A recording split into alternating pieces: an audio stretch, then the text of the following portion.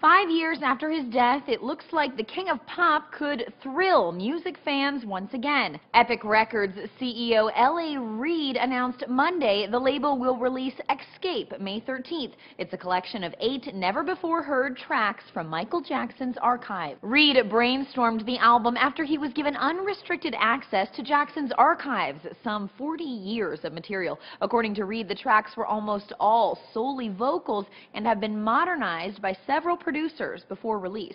The producers chosen by the Epic executive included Timbaland, Rodney Jerkins, and Stargate.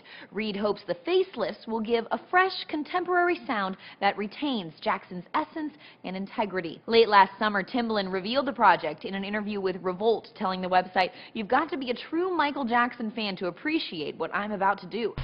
It's hard to bring anything out, because now you don't really hear my music with his voice on it. So far, confirmed tracks include the singles Slave to the Rhythm, Chicago, and the Jerkins-crafted title track, Xscape, the only song reworked by its original producer. It's the second posthumous release from Jackson's estate. In 2010, Michael was released and received mostly mixed reviews, with Rolling Stone calling the album a collection of, quote, outtakes and outlines. Epic plans to release a standard edition album along with a deluxe edition that will include the original recordings of each track. Pre-orders begin April 1st. For Newsy, I'm Lauren Zima.